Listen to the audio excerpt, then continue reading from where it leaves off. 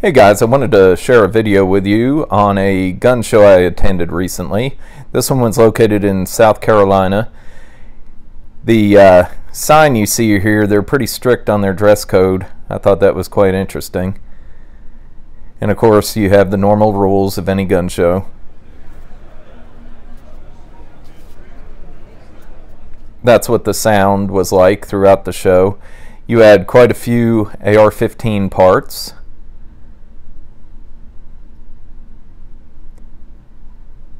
Lots of different handguns, lots of scopes. Most of these are the Chinese made variant. This 32 Ruger was quite a piece of work. I really liked that. I like this American flag pistol.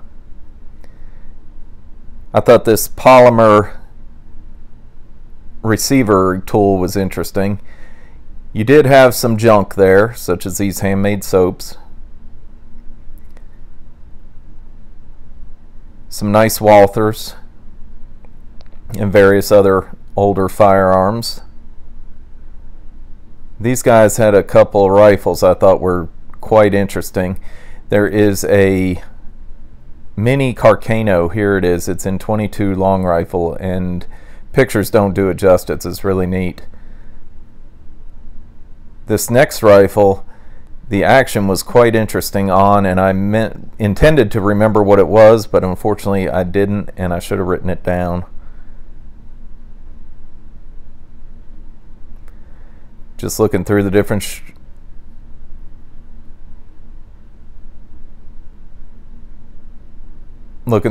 aisles here. Some nice AR-15s. Did have some Native American things here. More handguns. Whenever I go to a gun show, I always hope to find one or two special items I don't see at most shows, and this one actually did not fail. They'll be coming up. I really like this older Smith here.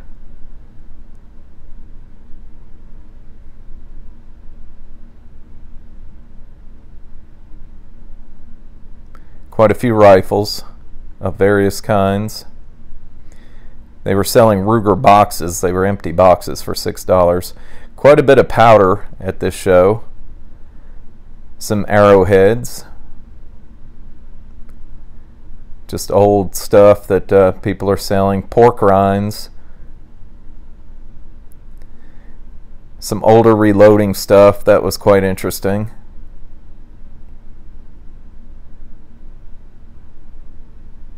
I dug through the dies but didn't find anything.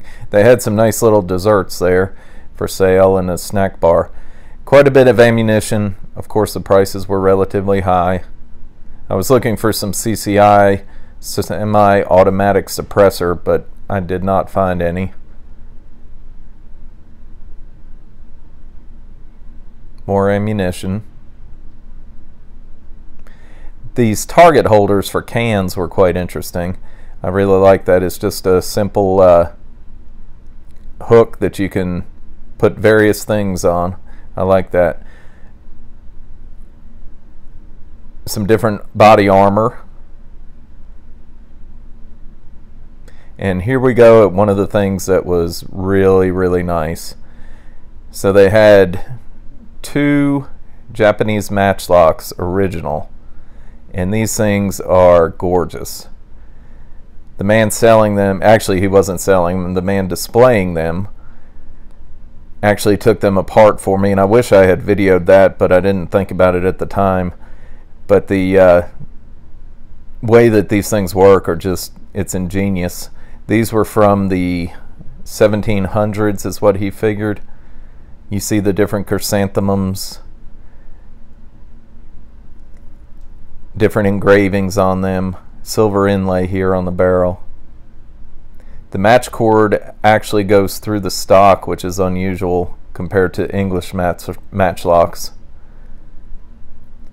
And both of them had a matchlock snuffer built into the stock for putting out the match cord. That's something quite different. We had more ARs. This actually ended up being a pellet gun or something.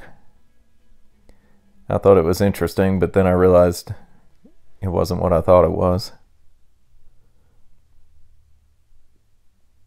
Different handguns, some old military rifles. Nice 03 Springfield there. Got the Heritage Rancher. And this is some obsolete ammo. They had quite a bit of it and very good prices on it.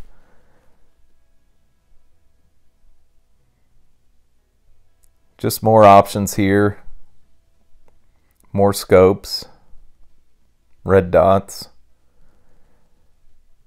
You did have someone selling the fuel filters down on this end of the show that you could potentially modify into a suppressor. Things I've seen on that, I don't recommend it. Plus there's quite a few legalities to consider. Some surplus military gear. I thought the paint job on this Glock stock was quite interesting. Just looking around the show. Quite a few knives. Different pocket knives and such. This case hardened 1911 was gorgeous, and I hate that I didn't get it in focus better. It carried a pretty steep price tag too.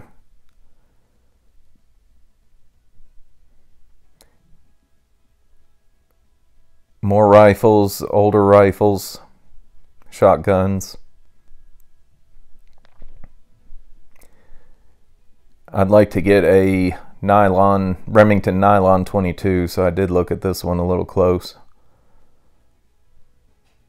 I want one of the nickel plated ones though.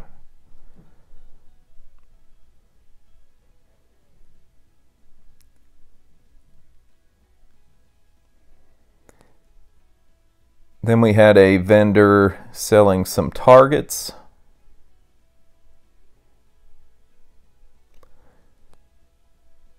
And I actually did buy something from these folks.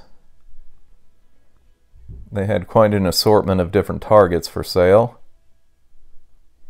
Got some steel targets.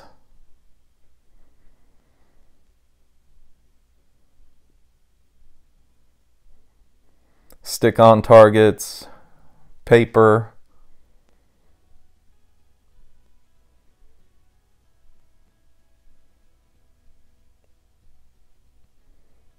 just a wide range of different targets that they were offering. Then they also had these neat cups for sale. And here's the two things that I ended up walking out of the show with. I got some ammunition and a 22 caliber T-Rex target, and the ammunition I got was obsolete. It's 7BR. You don't find that very often, and it was a great price. Thank you for watching.